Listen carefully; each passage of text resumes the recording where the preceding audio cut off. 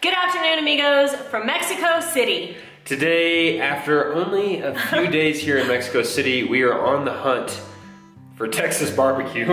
Which begs the question, for us, where is home?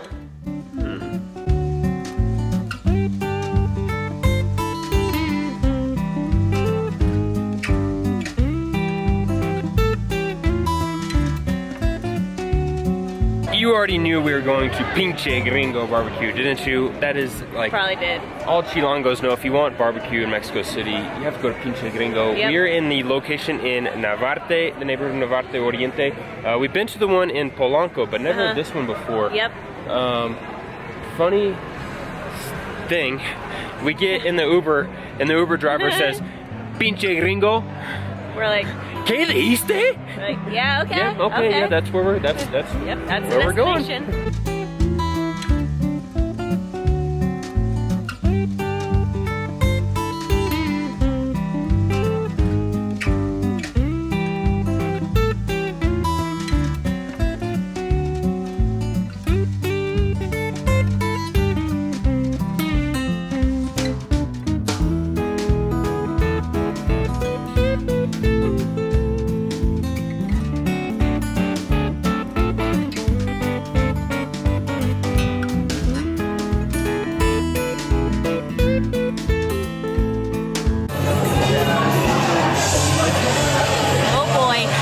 You will have to kindly excuse the background music here in Pinche Gringo BBQ, but this food looks amazing.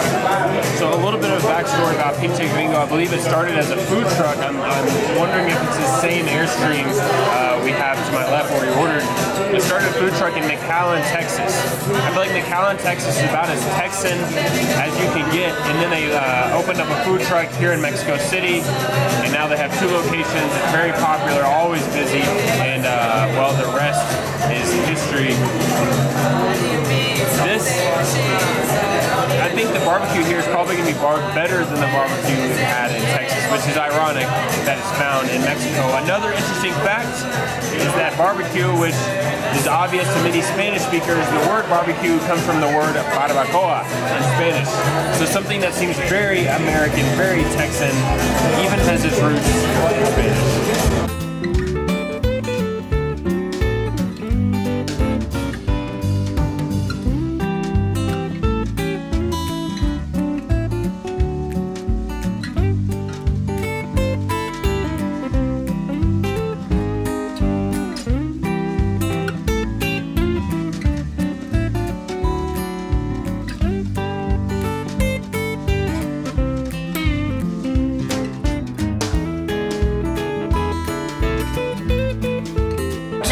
With a little bit of bad news on this Saturday.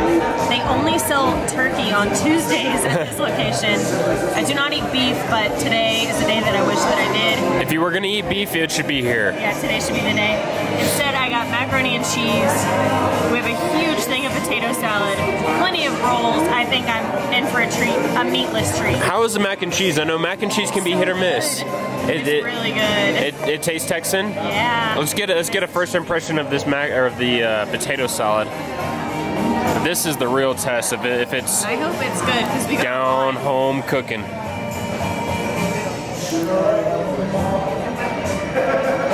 It passed.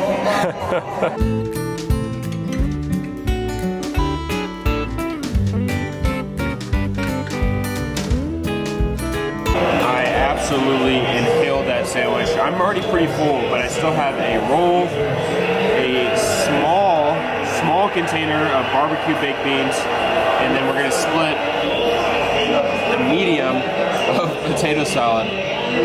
We will not be leaving this place hungry. Lots of Pinche Cowboys fans in here. How would you rank the authenticity of this place? Like, how Texan does it feel or not feel? It feels super Texan. The only thing that's throwing it off is the broadcast of this NFL game. Spanish.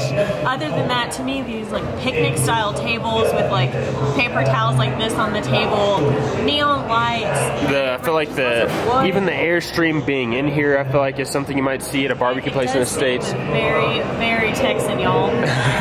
Another aspect of Pinche Gringo BBQ that is really cool is I believe they have a system of hiring Mexicans who have lived in the United States and for one reason or another now live in Mexico. And I believe they had a video like over the summer that went viral, but I think that's just a super cool initiative they are doing. And obviously this company is part Texan, part Mexican. It's Texican, so it's really like they're finding interesting ways to bridge the gap. And I think we need instead of finding more ways to divide our two cultures, we need to find more ways to bring them together in a place like Pinche Gringo BBQ. I can't say that. It's hard to say. Pinche Gringo BBQ. Pinche Gringo BBQ is doing an excellent job of that, and the food is amazing. So it's just a complete package.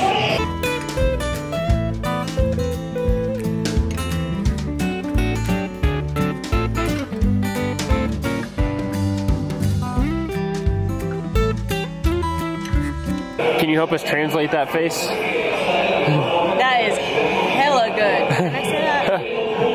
That is super good. The best pinche postre you had all day.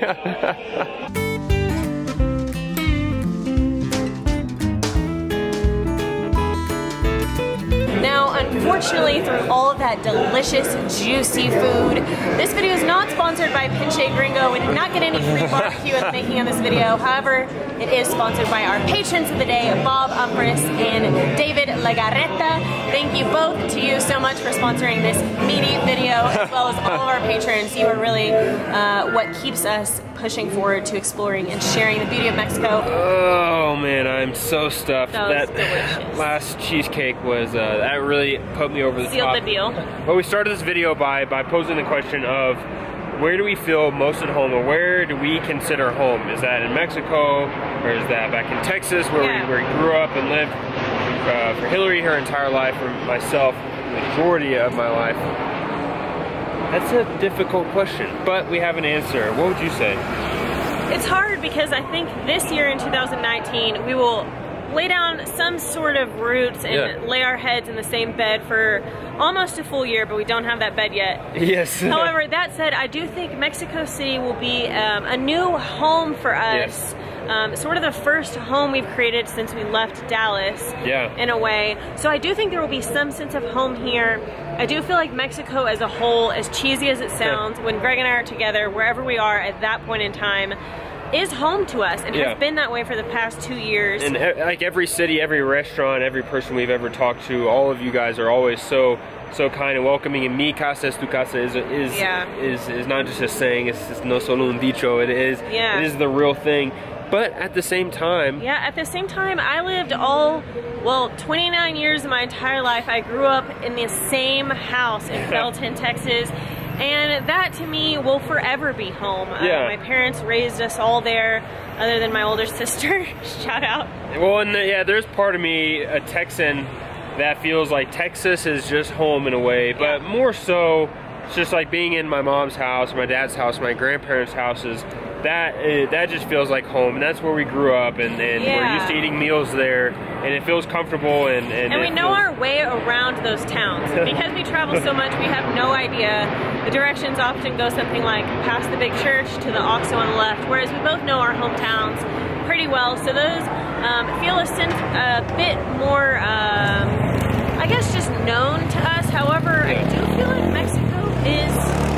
And I feel extremely lucky to be able to say that both Texas, or the United States, and Mexico are our homes, and we can take traditions from both countries that we love, and we can enjoy both countries and meet amazing people in both countries, and just like Pinche Gringo BBQ is done here, really bridging both cultures, and hopefully we can do that a little bit in our videos. We're trying. We're doing our best.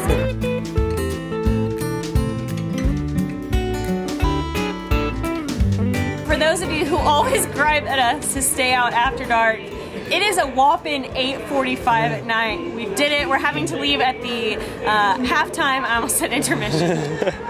Halftime of the Cowboys game, but go Cowboys. not looking so good.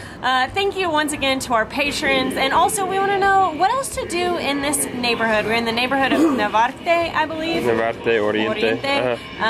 This neighborhood, strangely, when coming in, seems like a college town. It seems pretty vibrant, pretty cool. Yeah. Maybe some hole-in-the-wall places, so we will be out again, but maybe not after dark. Amigos, thank you so much for coming on this barbecue adventure with us, talking all about what home means to us. Be sure and subscribe to our channel. Click the bell, that way you get notified. Cada vez. We post a video, and we'll see you in daylight. Mañana. Bye-bye.